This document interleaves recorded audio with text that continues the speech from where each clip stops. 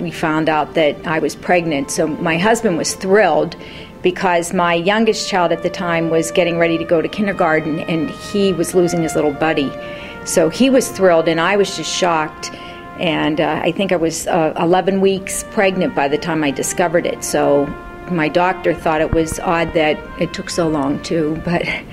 And then we had all the testing because I was an older mom, and found out that Sarah had Down syndrome prenatally at 16 weeks.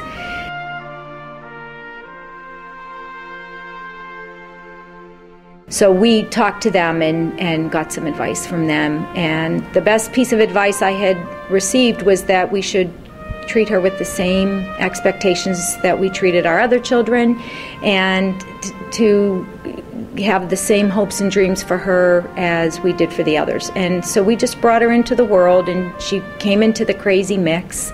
Even within the last 10 or 15 years, great strides are being made constantly. I think that the opportunities that exist in today's world have really made a difference.